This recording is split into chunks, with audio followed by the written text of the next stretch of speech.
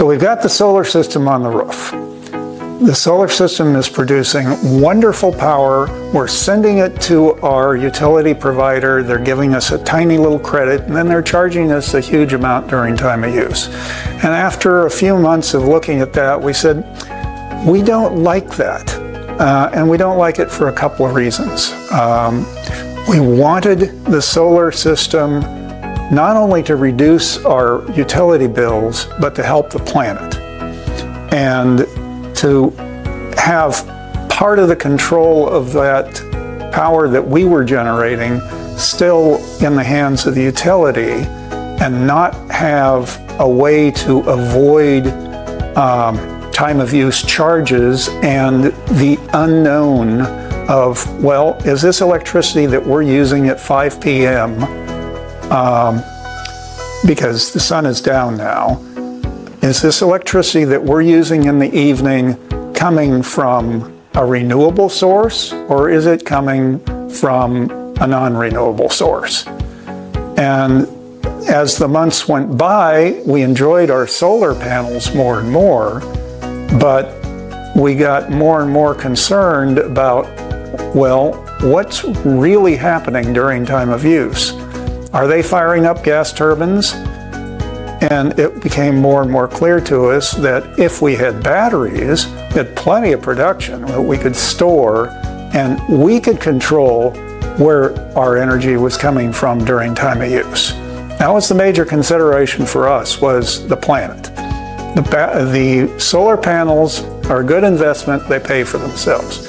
Battery is a little bit longer term investment. So, you know, there have to be other reasons to really make it pencil out. And I think reasons are that you now have control of your energy consumption.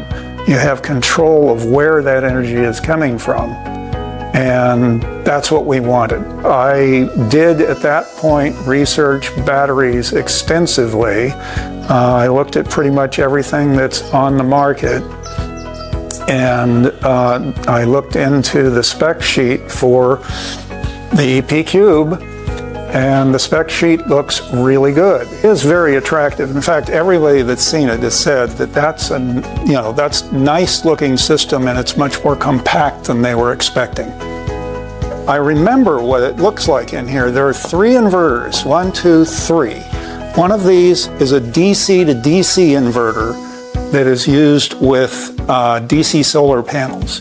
One is an AC to DC inverter that is used with a system like ours that is AC coupled. And then there is the DC to AC inverter, which is the one that actually takes the energy out of the batteries and powers the house. And it is the capacity of that DC to AC converter that really makes this a cut above the competition. It's higher than the names that you've been hearing a lot in residential solar batteries. We've been using it now for 3.5 months. This worked wonderfully for us. It has powered the house through a blackout caused by our storms this winter. It has offset our time of use power usage, so stored our solar and given us what we expected.